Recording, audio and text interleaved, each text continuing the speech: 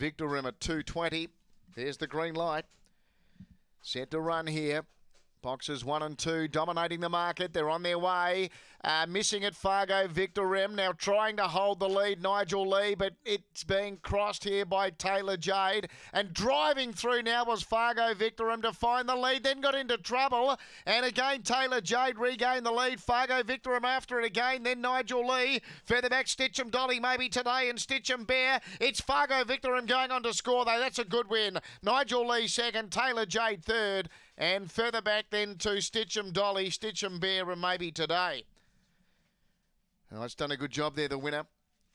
Number 2, Fargo Victor Rim. It was last to leave the boxes. It drove through to challenge for the lead going up the back.